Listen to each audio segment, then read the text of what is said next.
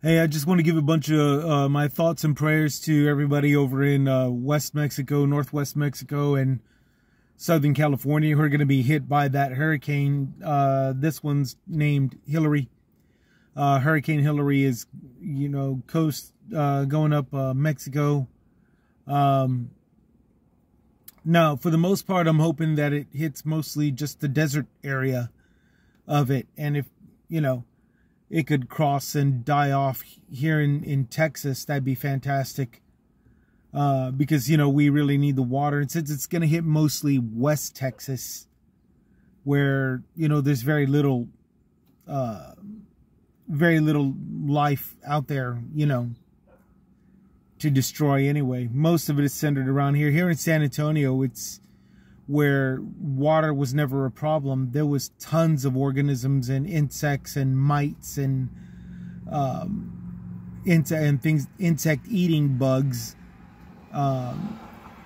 as well as insect-eating animals, and snakes and, lizards, reptiles, quadrupeds, and all types of birds. Here in San Diego, before we had all these water droughts and everything, we had plenty of water, we had plenty of life, and it was always being created in some form or another. We always had a whole mixture of them.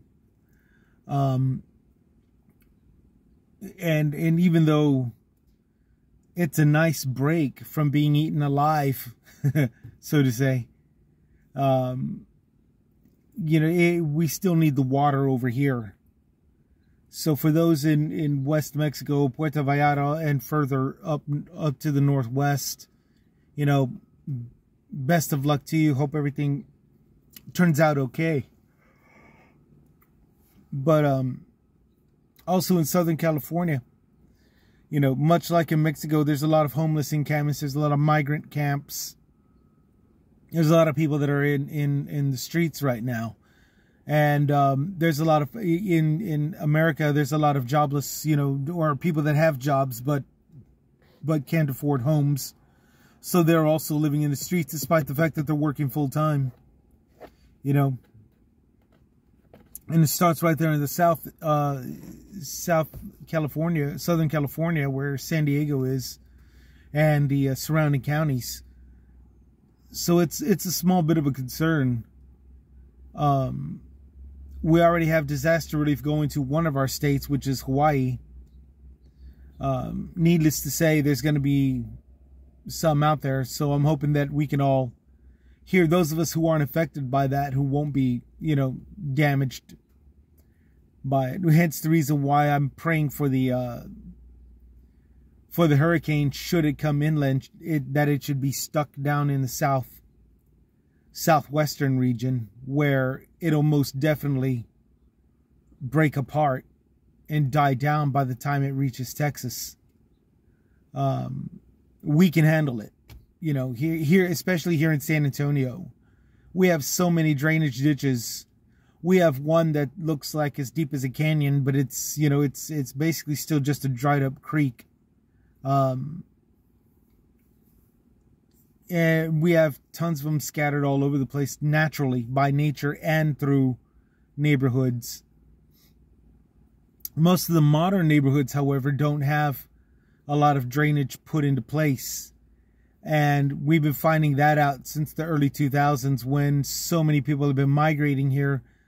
Tons of housemaking companies have been here, and they've been charging $300,000 to $500,000 for an ordinary 3-bedroom, 2-bath, 2-car garage house, which is just stupid. But they're getting away with it. You got people that are paying that price to get out of whatever neighborhood or whatever state that they come from, and they're paying that type of price. And they're finding out through rain disasters and stuff like that, or just like a simple rainstorm where drainage was never put into thought, proper drainage, or even, drainage that coincides with the natural drainage, and they're getting their houses flooded in and stuff. They're getting water damage and everything, and it's, it's really their own fault for not looking into that, And it's the real estate. The real estate has, you know, everybody has the 100% right to sue the real estate company and pay for the damages or get them a damn new house and all this other stuff, and invest money into proper drainage system. You know, as far as I'm concerned, the real estate companies deserve what they get.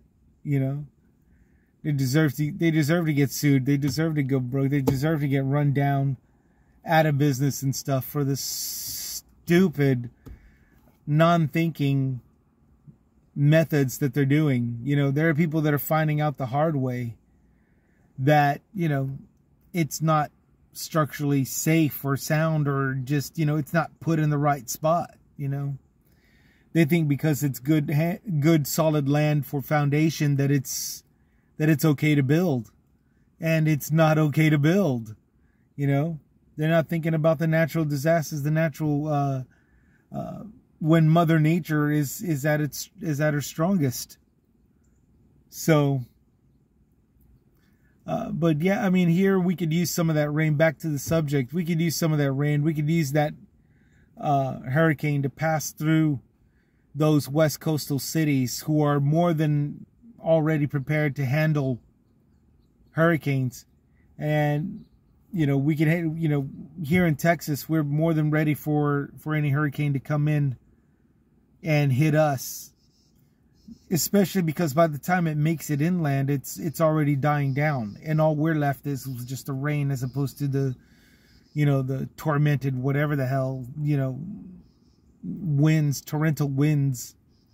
And same thing when it comes in from the Gulf. You know, all our beach cities are prepared for hurricanes. You know, they can handle them no sweat.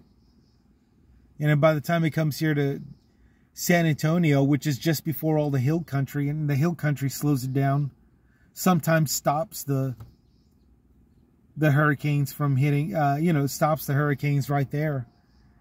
And, you know, we're fine. We can tough it out also. It's everybody else that I just really have a hard time grasping how, you know, how in the world do these people survive over there in the West Coast? How do they survive over there?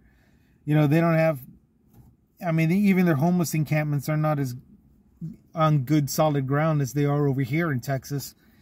And here in San Antonio especially, the only people that are actually homeless right now are the ones who are either in line to get help from one of the 5 housing authorities, one of the 5 housing organizations, or they're the ones that don't want to meet the criteria. That is, that in order to get housing help, you have to be clean. And for those of us that remember what a drug addiction was like, kicking it is easier said than done. You know, so it's, you know, you got those that just don't want to, they want a house, but they don't want to quit the habit. And then you got those that, you know, don't have a habit, but they have to wait the long ass line the line of clients in order to get a house. And then to top it all off, there's some houses that just aren't available because they're, you know, they're not Section 8 or they're not such and such. You know, the houses require a certain type of client concerning disability or Section 8 or something like that.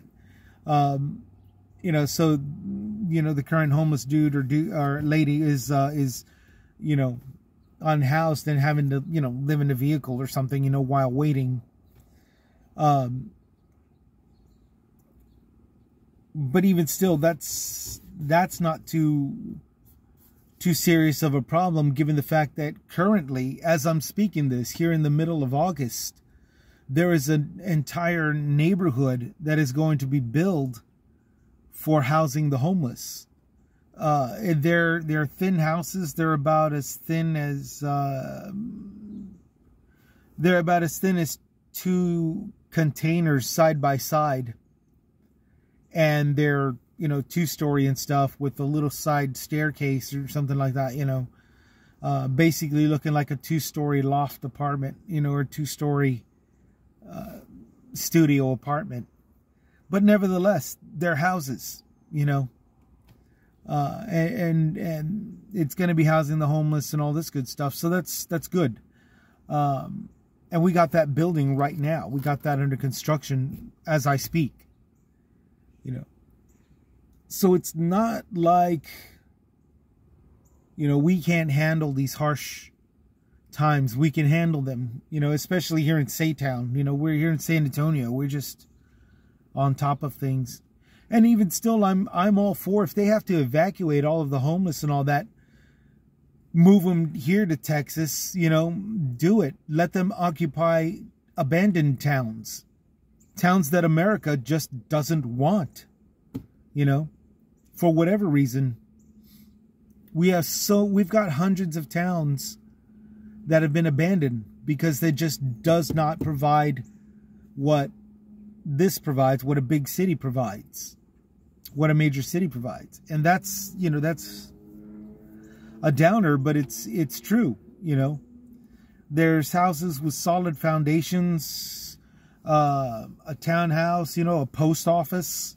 So service can be slow as far as communication with loved ones and friends and family and people that they're vetting with and all that. But, you know, you gut out an entire town city council, which is just going to be like this 2-story building, you know, 200 feet long, you know. You gut out a town like that, town hall, and turn it into an embassy, and you're good. You know, you've got an embassy and a clinic and all that, you know, all set for the migrants that are there, you know. And again, in an abandoned town that nobody even wants, you know. And if you don't do it for the migrants, you could do it at least for the homeless, you know, the homeless along the California coastline and all these other places. You know, again, we've got hundreds, and I'm pretty sure California's got homeless towns also, deeper inside East California, closer to the desert area. You know, there's a couple of although I understand there's a couple of problems where the water has been cut off over there, and stuff like that. Maybe you guys could clarify that. I heard some kind of a scandal like that being done, but I can't really remember. I can't remember the details. But yeah, back to the hurricane. You know, all my hopes and prayers go to them, and I hope everybody out there, you know, we all just keep continuing, even if it's just a couple of cans of food. You know, because you know they're gonna need it. You know, even if it's just a blanket that you don't even use anymore, because you know they're gonna need it. You know, and it sounds kind of corny, but you get what I'm saying. You know what I'm saying? Serve blankets to the homeless people and all this stuff. You know, that's not necessarily all that they need, but you get what I'm saying.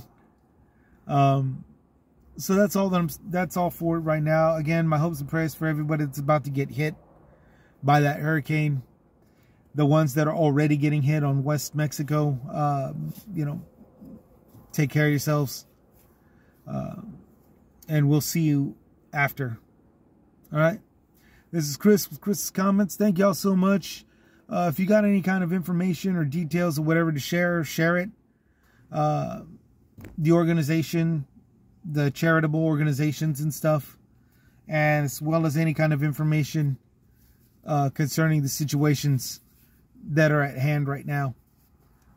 Thank you so much for listening. You know, especially since I'm doing a lot of babbling. None of this is scripted. I haven't done a scripted work in quite a while. And it's because of this new job. I'm just so tired from working, you know, 10-hour work days, and then 4 to 5 hours on Saturday with only one day off on Sunday, you know. But it's getting the bills paid, and it's getting, you know, it's getting the job done. It's getting, you know, I'm catching up and getting out of debt slowly, and catching up on my bills and all this good stuff. And with just a little bit of time just before starting work, popping up right here. Again, like this is one of the reasons why I say, look, I'm one of you guys. I'm just out here voicing my opinion. You know me. You know me. And I'm just like you guys. But I do tend to, the clerical version of this stuff, I do read notes and messages and comments and stuff. I check them out and everything. And anything you could share, you know, to keep me from having to fall under the guidance of somebody's rhetoric, you know, or some other person's propaganda. That'd be most helpful. Alrighty. This is Chris Comments, signing out.